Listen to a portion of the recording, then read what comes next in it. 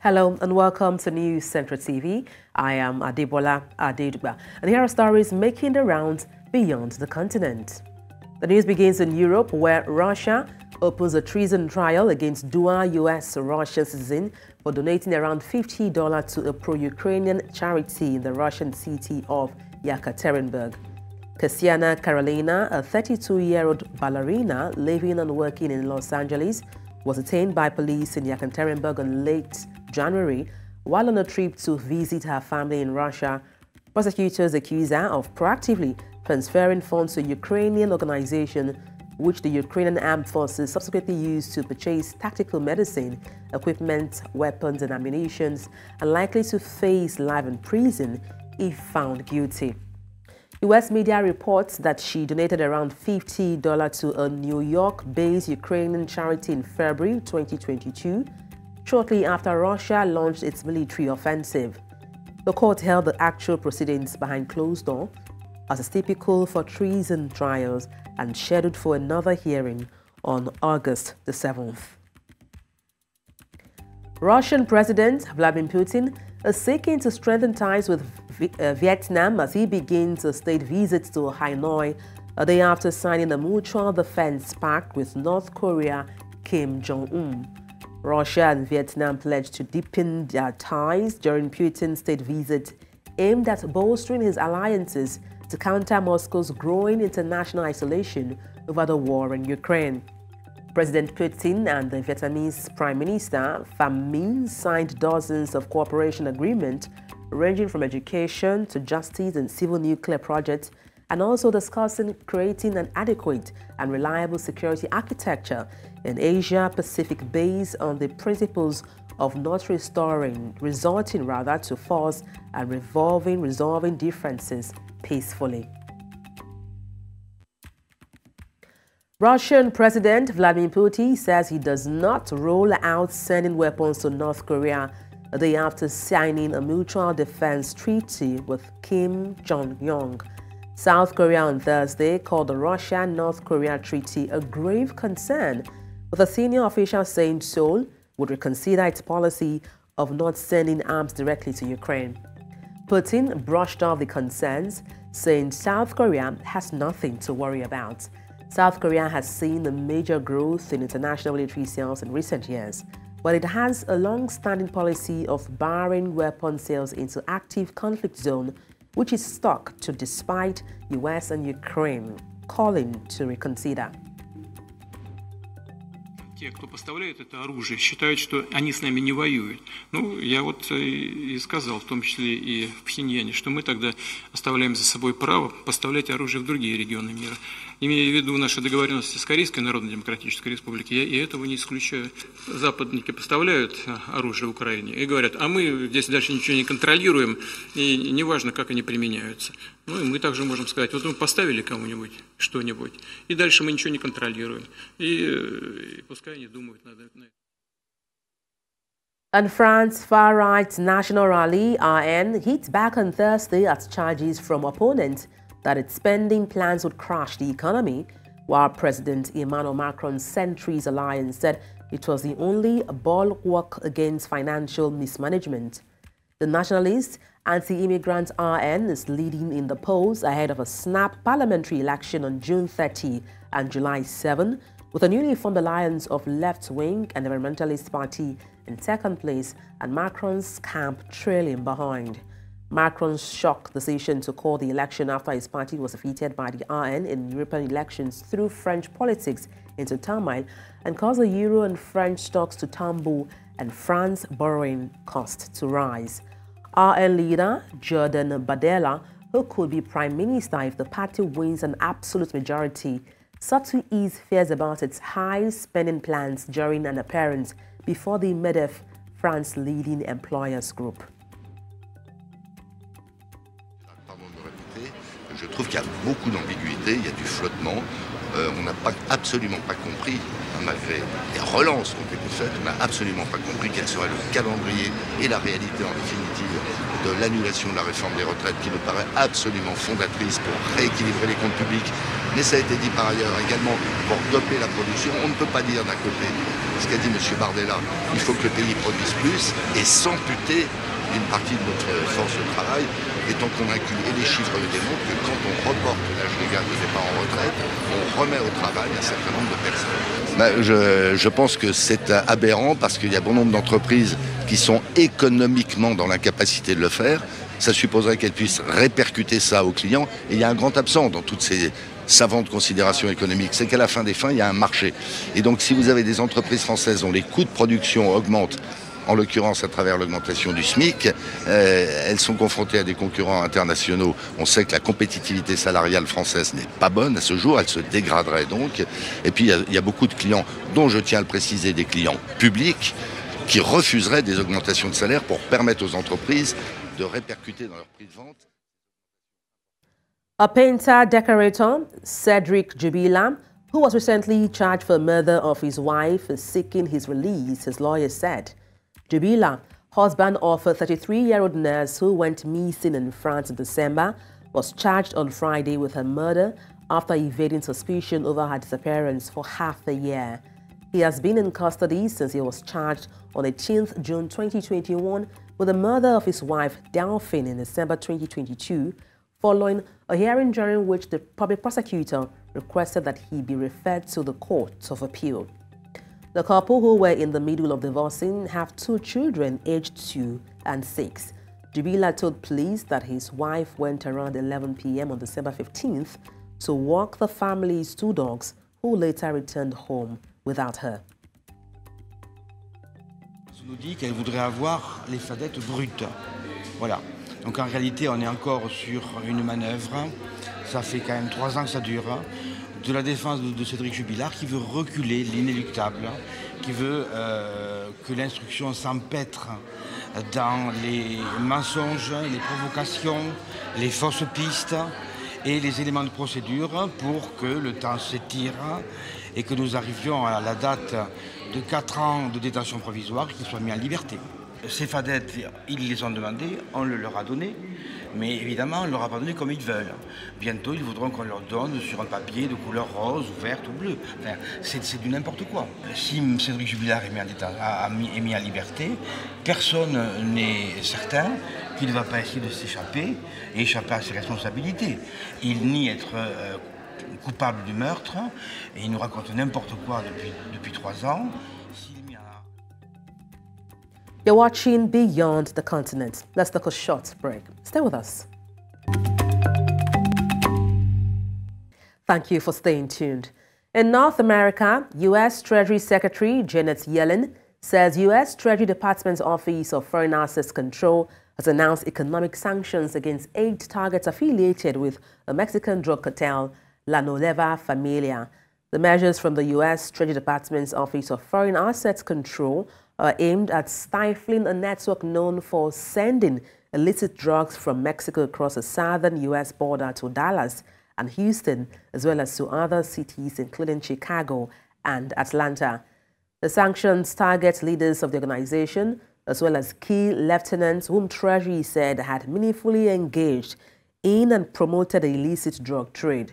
The group is also known for human smuggling, with La Nueva Familia staging videos on which participants falsely claim to be under interrogation in order to win U.S. asylum. Treasury's Office of Foreign Assets Control has sanctioned 8 targets affiliated with La Nueva Familia Michoacana, a notorious Mexican criminal organization that traffics fentanyl and other legal drugs into the United States, including in Georgia.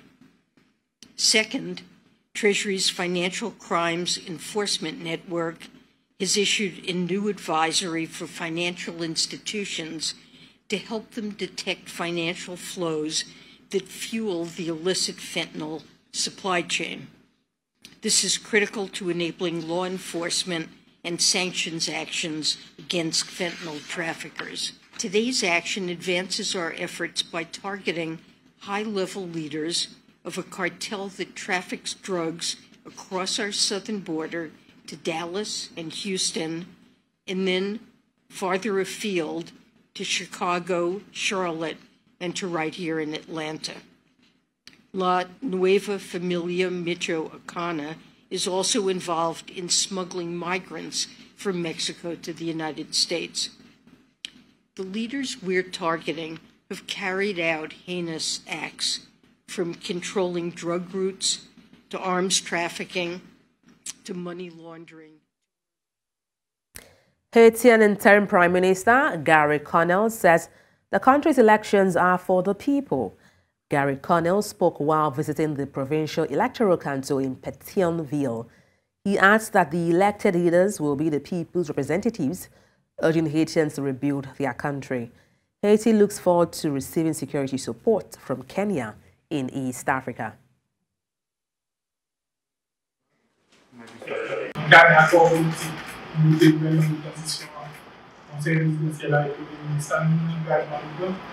Il faut absolument que nous avancions les élections. Nous, c'est pour nous gros pièces que nous allons travailler. Nous avons construit un consensus national pour les gens qui font des activités. Il est absolument nécessaire que très vite, nous avons des élus pour les élections. Nous ne pouvons plus non plus. La question de sécurité de nous, c'est responsabilité pas nous. C'est responsabilité de la commission. C'est responsabilité de l'Union, c'est responsabilité des citoyens, c'est responsabilité de l'État. En même temps que nous discutons avec la communauté internationale de la satisfaction de l'État de la travail en ligne avec la police et avec l'armée pour nous renforcer la capacité. Mexico President-elect Claudia Sheinbaum has promised tougher measures to fight extortion during an event with business leaders in the capital, Mexico City. Powerful cartels control swathes of Mexico and are involved not just in drug trafficking, but other crimes including people smuggling, extortion, and fuel theft. She said extortion must have a greater sanction. It must be categorized as serious crime and prosecuted even in the absence of an official complaint, because it is always difficult for victims to report it. Tengo la convicción de que vamos a disminuir la inseguridad. El presidente ha cambiado la tendencia, que es muy importante.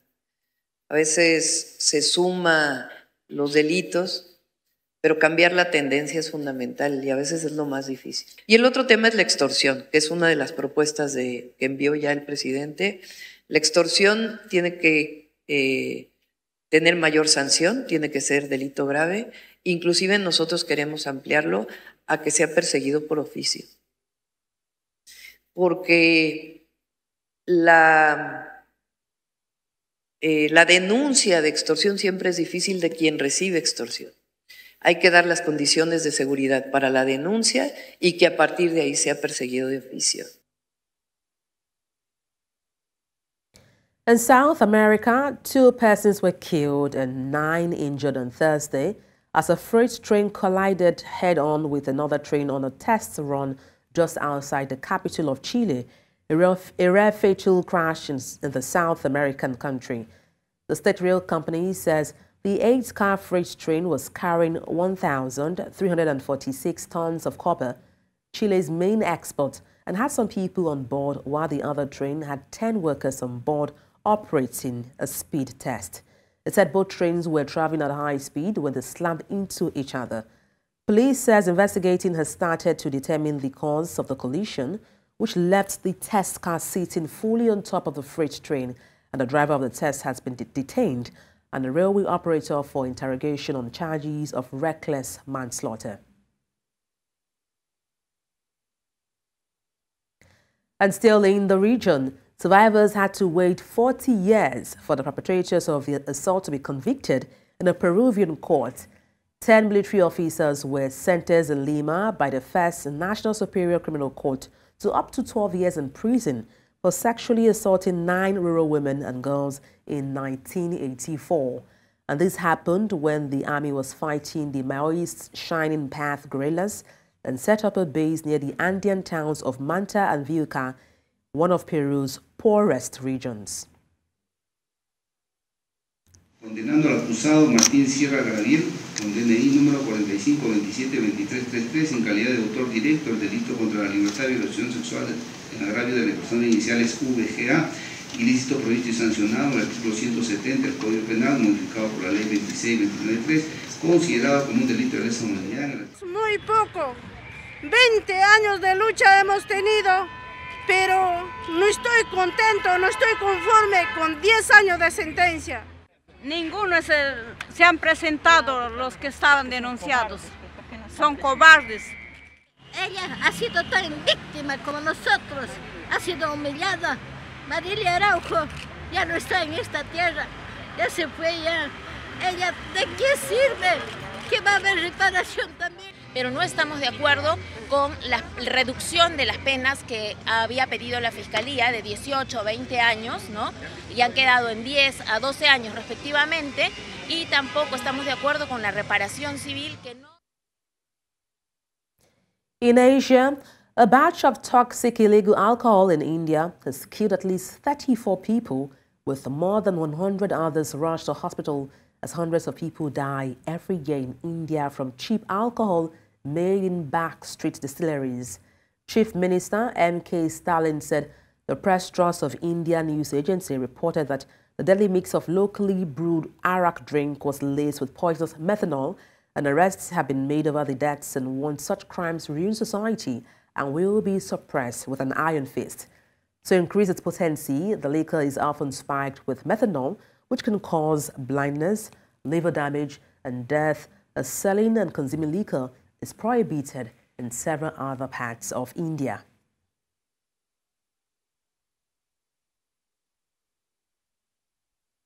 And still in Asia, where India's Financial Intelligence Unit has imposed a fine of $2.25 million on Binance, the world's largest cryptocurrency exchange, for operating in the country without registering with the agency as required by law.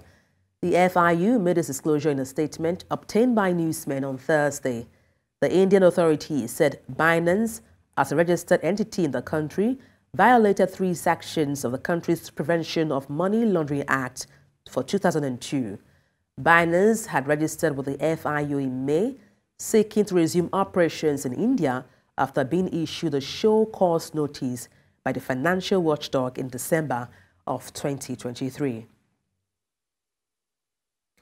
In sports, Serbia have threatened to pull out of Euro 2024 over chanting between fans at the match between Croatia and Albania on Wednesday.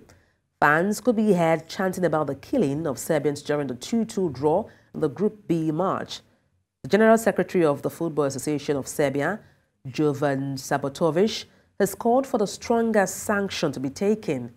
He told the Serbian state-owned broadcaster RTS, "What happened is scandalous, and will ask European governing body, UEFA, for sanction, even if it means not continuing the competition." Serbia are in Group C and began the tournament with a 1-0 defeat by England on Sunday. Sadiko made a nationalist double-handed eagle gesture towards Serbia fans during the game against England. The gesture mimics the eagle on Albania's national flag, which can inflame tensions between Serbian nationalists and ethnic Albanians who make up the vast majority of Kosovo's population. Serbia were fined £12,250 after fans threw objects during the England match. Serbia and Albania were also fined as fans from both countries displayed banners of nationalist maps external in their opening matches. Serbia's next match is against Slovenia on Thursday. And history will be made in Colombia with the introduction of an alternative to the video assistant referee called the football video support. This alternative is to be used on a trial basis at the upcoming FIFA Under-20 Women's World Cup. According to FIFA, the trial follows numerous requests from member associations for a cost-effective way to use technology to support match officials. In response to those requests, FIFA has developed the FVS, which, unlike the video assistant referee system, does not use dedicated video match officials and therefore does not check all match-changing incidents. The abolished Afro-Asian Cup competition is set to return in 2025, according to the organizers. The competition, which was established in 1986, is contested between the winners of the African Champions League and the Asian Champions League. It was cancelled in 2000 due to some logistical reasons. According to the update from Qatar, the one-game final will be staged in 2025 in Qatar, and it will be between Al Ahly of Egypt and Al Ain of Qatar.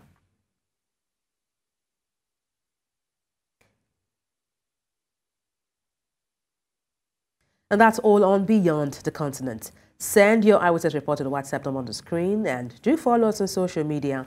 We are at News Central TV. You can watch us live on DSTV, channel 422, Star Times, channel 274, Avo TV, and YouTube.